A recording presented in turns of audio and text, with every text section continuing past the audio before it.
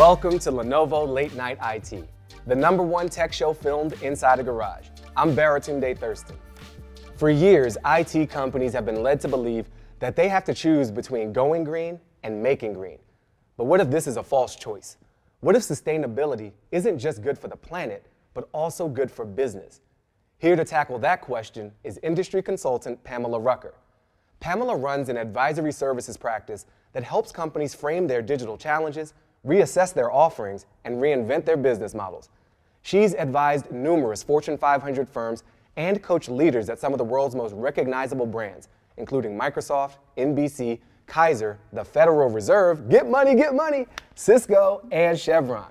She also teaches at Harvard University and is the expert in residence for their Women in Leadership program. Also with us tonight is Rob Enderle, President and Principal Analyst of the Enderle Group, an emerging technology advisory firm. Before he founded the Enderle Group, Rob was the Senior Research Fellow for Forrester Research and the Giga Information Group, where he worked with companies like Microsoft, IBM, HP, Intel, and Sony. Rob, Pamela, welcome to the garage. Thanks for being with me. Thank you for having me. Good to have you. Good to have you, Rob. I want to start with you, Rob, and ask, what the heck is green IT? We have a lot of hype around all kinds of sustainability efforts across many industries. So can you offer some examples of what it actually means in the IT industry to go green? Sure. I mean, what it means is you're using some type of sustainable energy generation to power IT, and then the equipment they're using is fully recycled and recyclable, at least increasingly so.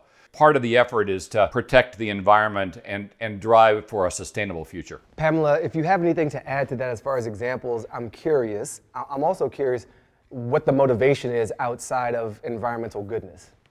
Well, that's the problem we have with most CIOs, right? That they aren't motivated to necessarily do green IT. The challenge is when people try to do green IT, they usually do it for one of a few reasons. Okay. Either they were pressured into it, and that might be that they have a partner or a supplier, a customer, or even regulation that says they have to change. Okay. Or it could be that that's a real ethos for them, that they really believe in saving the planet. The challenge is most CIOs aren't necessarily motivated to do that. They are motivated to fulfill the wish of their CEO, which is speed and agility. I have to move fast, I have to respond fast, I have to be flexible to the marketplace. And oftentimes they don't think, as you said in your introduction, that those two things might go hand in hand. And what do you think? I think that they do. I think they go hand in hand. I think you have to think about the products and services that you are creating and how you might be able to use these sustainable technologies to your advantage.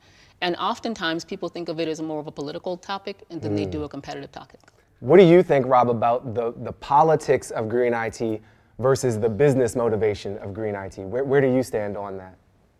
Well, they're kind of flowing together from my perspective. Most of the large OEMs are reporting in excess of $1 billion of revenue connected to their green efforts now. Companies are choosing OEMs to build their hardware that are demonstrably green, that are doing things to approach the circular economy. The customers, particularly millennials, are looking for companies that are actually making progress and making a difference. So it's one of the reasons why we've got a big upswing in the use of ocean-borne plastics, for instance, is that's one way to keep those plastics, at least for a cycle, out of the oceans, and then hopefully at some future point, keep them in current rotation all the time so they never make it into a landfill, they never make it into the ocean. So Pamela, when I hear that, that sounds like better business. You know, not wasting things, recycling materials, this kind of closed loop, but we live in a culture of disposability. What are you observing in terms of how business leaders are seeing the possibility of a circular economy when it comes to tech? So I think it sounds great, right? And I think a lot of us are enamored with the idea of doing that. But one of the things I find when I work with organizations is that they might have a bit of misalignment in their organizational identities. So they like to say that they want to do these things, but if you work in the organization and pull back the cover or open the kimono, you recognize that the way that they work in actuality is not in a way that lets them do that. And it might be because it's difficult for them to find ways to do projects that will allow them to meet the goals that we're talking about. And it may also just be because people feel like I have to move fast, I have to get things done. A lot of times the space that I live in is working with organizations to help them uncover some of the things that are limiting the way that they work so that they can get to more sustainable practices. Rob, are you seeing debates like these play out? And if so, when are they being resolved in favor of doing more green IT? When you've been doing something the same way for decades, and all your incentives, your motivations, your promotions efforts are all tied to consumption. Making a pivot to a circular economy is pretty difficult because everything you built up before is based around this idea of consuming products and then discarding them. That's got to be changed, and the only way you can do that is first belief from the top, and then driving that belief hard into your community of employees so that they believe as well, and they're looking for ways, creative ways often, to create a sustainable difference. Yeah, I want to add to that because I think that it's easier for people to believe that larger organizations can do this because they have the profit and they have the pressure and they have the presence in the industry that says, I need to do something about it. But when you think about how this gets back down to Main Street and to the everyday person or even to mid-sized organizations, one of the things they will say is, I don't have the resources for that. I can't do it. I can't work on that, or it's not a priority.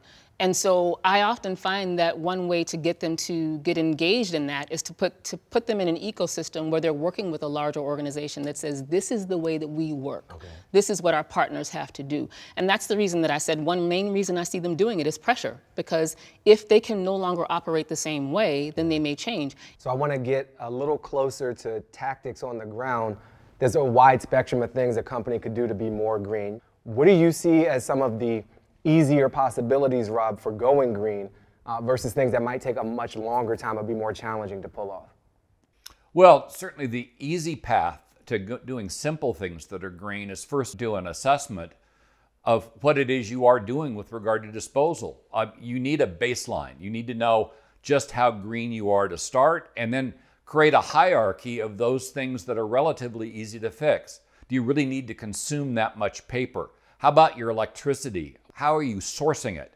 Could you switch to a greener supply? Then looking at your suppliers. Which of your suppliers are greener than the other? Which ones are on board and which ones are not? And then start making your purchase decisions at least partially on those green efforts. Not always on the lowest bidder, but partially on those people that are both treating the raw materials properly and treating their employees properly. As we've known, with regard to sustainability, we do kind of broaden that with regard to diversity as well, just to make sure that your suppliers are doing what you want them to do to create the kind of environment you'd like to have and see in the world. Are there ways to measure some of this stuff? I mean, I'm imagining someone has the decision to make. Price is easy to look at. Yep. You know, terms of a service agreement are relatively easy to look at, depending on how long that is. But greenness level could be pretty fuzzy. What have you found in terms of how people are able to make such an assessment? I mean, there are a number of ways to look at it outside of just your carbon footprint itself. You could look at your as-is state and look at what you're consuming right now, and then look at your to-be and see where you might actually want to go in the future. And I also think you could look at, to his point, what you're doing with paper. I cannot tell you the number of people that I work with who are trying to implement AI, machine learning, big data, and they still operate largely off of paper, or they've not gone through a workforce modernization at all. Yeah. And so they're using old, clunky machines to work on, or old servers, and there are a lot of places that they could actually give their organization a green facelift and benefit from that. A green facelift. It sounds like a spa day. I like that. But it works in your favor, right? Okay. In the same way that facelift makes you look better, green is good for the company. Green is good for you because it can give you growth. Green is good for you because it can make you more competitive. Let's talk about why it's better for the business. What are the things you've seen in terms of business performance, customer retention, some other more tangible method that a CEO and a board would respond to, or a shareholder would respond to, that says that green investment is paying off? If you think about who we are selling to today, we are not selling to our parents any longer. We are selling to a much more aware culture who is going to ask, how are you operating, and are you using sustainable practices? Yeah, or are you destroying my whole They're planet? Going to hold you accountable. Yeah. And so there are people who either won't buy from you, but there are also people who will consider you just because you say you build and make things in a sustainable way. Leadership is something you've brought up a number of times, Rob, and so I want to look inside that org chart and think about the leadership in the CIO room, in the CTO room. Are you seeing CIOs and CTOs drive some of this move toward green IT? The driving effort often comes from customers that are demanding it, and most often, at least where I've seen the greatest success, from the very top, from the board and the CEO, who are demanding the companies be more green. Even investors are starting to look for green companies and preferring them over companies that are seen as as polluting when that differentiation is made. They're made aware of that differentiation. It does imply the company is more forward-looking and investors invest in the future. And I guess right now I'm arguing that they're investing in their future as much as everybody else is at the moment. But it comes from it's got to come from the top. In smaller companies, you can get a grassroots effort, but the grassroots efforts I've seen started in larger companies often don't survive executive oversight if they don't get that backing at the higher levels. Each one of the large computer OEMs has claimed in excess of $1 billion of extra revenue that's resulting from their green efforts. Typically between $1 and $2 billion is where it resides, with projections that it's going to be far higher as we go forward, because as we get younger buyers coming into the IT space, they are demanding this. And the large companies that are doing this are now not only working on their own green efforts, but they're requiring their suppliers to be equally green, to be equally sustainable. And I should again point out, it's not just sustainability here, it's diversity and inclusion that are all being worked into this mass.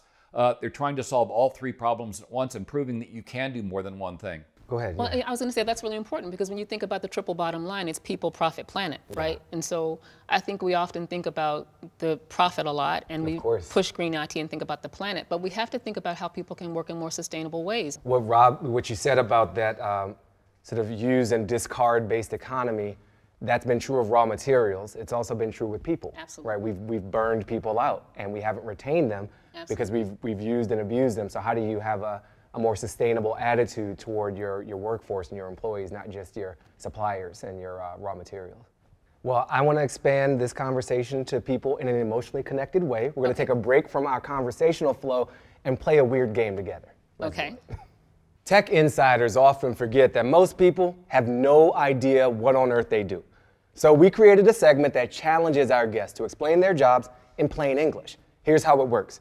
You're going to take turns explaining your jobs to each other as if you were on a first date. Now, depending on how well you do, maybe you'll get a second. It's time again for Date Night IT.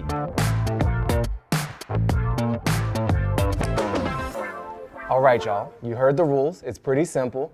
I'm going to have you go first, Pamela. You explain your job to Rob as if you're on this awkward first date. And then, Rob, you'll have a chance to kind of reflect on what you heard. I might have some comments and notes myself, and then we'll do it in reverse. So, Rob, if I did not like you, I would describe myself as a real live pinky in the brain that's trying to use technology to take over the world every day and put you in an awful Black Mirror episode. That's how I would describe myself. If I did like you, I would talk to you about how I use technology to save the planet, to help it create better products and services, and I help explain difficult concepts to people who might want to use technology to make the world a better place to live in. Rob, how did you receive that pitch? What are some notes? What are your thoughts here? Well, now I'm trying to think of whether she likes me or not. I got both, so clearly undecided at this particular point. Certainly the Black Mirror thing is kind of concerning. It motivates me to be a great date because I don't want the bad outcome. Right. Pamela, I like how you're using your management systems behavioral approach. I'm sending messages. Yeah, it's trying to incentivize a certain behavior that won't lead to Rob's destruction. Yes. Good job. Yes. Rob, it's your turn. Why don't you tell Pamela what it is you do? I'm still kind of recovering from the whole Black Mirror thing, but yes. Take a minute if you need it. Yeah, I might take a couple. Mostly what I do is I take complex concepts and translate them into things that people could easily understand. That's what I do today. My background is really working between technology and users and letting users know what it is they can do with the technology they're getting and making sure they understand the risks that they're taking. So much of what I try to do is help people get to the solution that they want, not necessarily the solution that the person's selling them.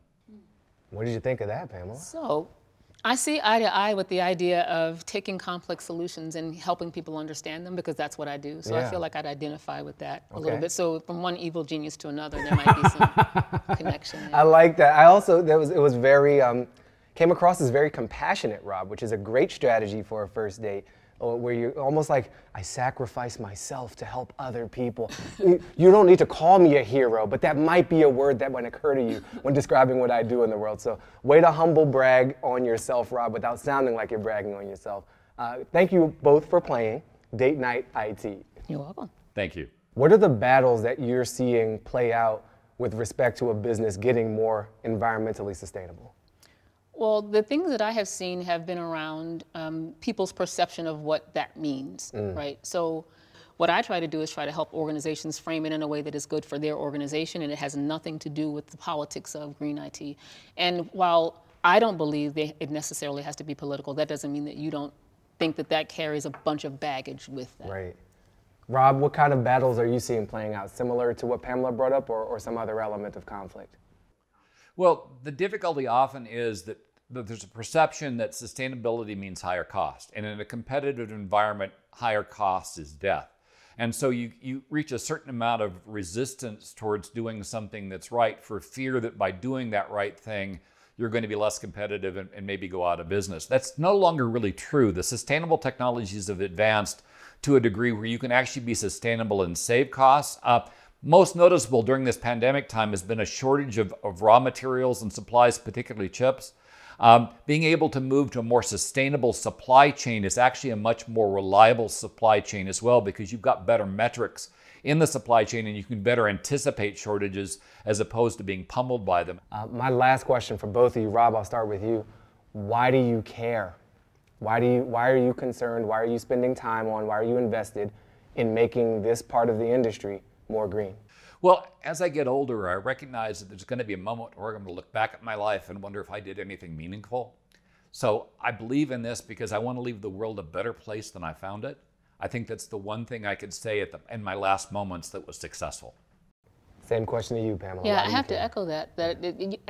When you first start out in your career, you think about what you can do to be successful, how you make the organization successful, and now you're thinking about how you make the world a better place. And having fallen in love with technology at fourth grade, I still feel like technology is an answer to the world's problems. If you use it effectively, it can change the world that we live in for good.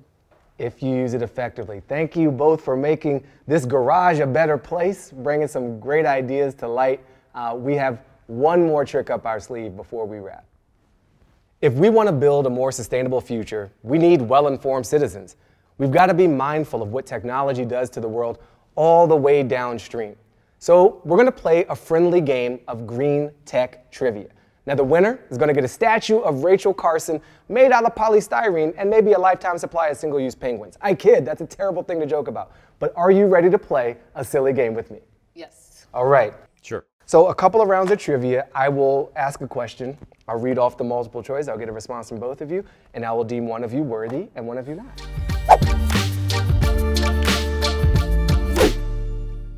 First question. How often does the average American buy a new computer? Every year, A, every 3 years, B, every 5 years, C, or every 10 years, D. So 1, 3, 5, or 10 years, Rob. Well, it really kind of depends on who you're talking to, but I'll say 5. Rob votes 5. My vote was for 5.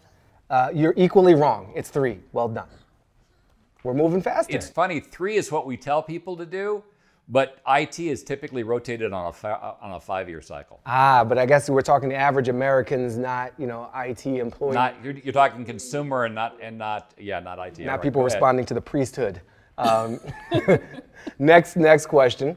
What percentage of the power consumed by data centers is for air conditioning? Your options are 5%, 10%, 20%, or 40%. We just doubled. I'll say 40%. You're going to say 40. Rob? I'm going to say 20. Pamela, you are correct. It is 40%. Yeah, and I like sleeping in a cold room, but that's ice cold. Next question. Great, I'm 0 for 2. You're 0 for 2. That's great. You're 1 for 2. How many tons of e-waste were created globally in 2020? 4 tons, 16 tons, 39.6 tons, or 43 tons? I'm going to go 43. I would say 39.6 because it's just so specific. Yep, the specificity fooled you. It's 43. Rob, you got one on the board. Well done. That's 16 pounds per person, and it's expected to double in 10 to 15 years, making it the fastest growing kind of domestic waste in the world. So I believe you're both 1 for 3 now, so we've evened things up. And I've got one more question. Compared to the national average, median wages in the renewable energy industry are A, 10% lower, B, the same, C, 35% higher, or D, 50% higher. 35% is where I'd say. 35% higher.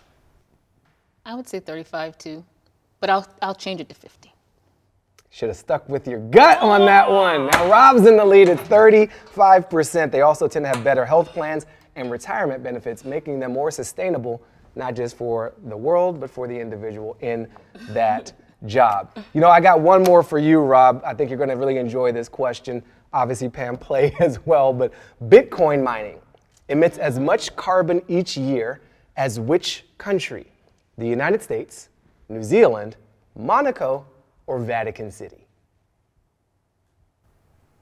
Whoa, it emits a lot. I don't think it emits, I'll say New Zealand. I'll go with Rob. That's wonderful, because Rob was right, which makes you right. I like the strategy, tying your fates together, as all of ours are in this interconnected world. Thank you both for playing these games and bringing your A games to the table. Appreciate you. Thank you for having me. My pleasure. That's our show. Thanks to our guests, Pamela Rucker and Rob Enderle. And thanks to you, the faceless online masses, for joining us. I'm Baratunde Thurston, and I'll see you on the next Lenovo Late Night IT.